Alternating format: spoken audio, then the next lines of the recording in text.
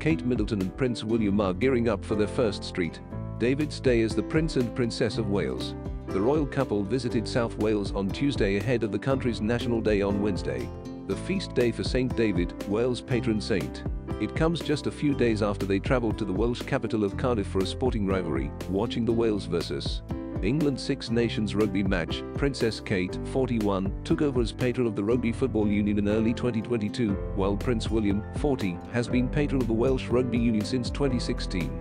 Their first stop of the day was to the Brynawel Rehabilitation Centre, where the Prince and Princess of Wales saw a special initiative that will help create an outdoor space for growing vegetables and encourage better mental health in those struggling with the effects of drug and alcohol addiction. Their Royal Foundation is supporting social enterprise Life at No. 27 to help the organization scale up its plan for therapy gardens that aid well-being. The new garden will include a collection of allotments for people to have their own space to learn and grow their own produce. It will sit alongside a communal sensory and herbal garden, a mud kitchen and an interactive learning space. Thanks for subscribing and liking. Prince William and Kate then traveled to a Brynawel Leisure and Fitness Centre to hear about the importance of sport and exercise in boosting mental health. The centre opened in 2016 and includes a large indoor sports hall where William and Kate spent time with young people and Welsh professional athletes, including Paralympic discus thrower Harrison Walsh and sprinter Hannah Breyer. Afterward, the royal couple spent time meeting members of the public gathered outside.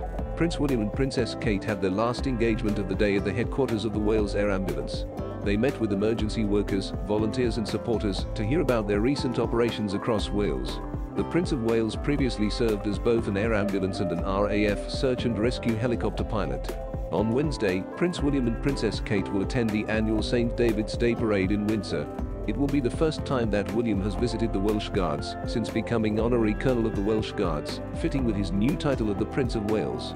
King Charles III first announced the new title for his eldest son and heir in December. Write in the comments what you think about this. And at the end of the video I ask you to subscribe and like. Thank you.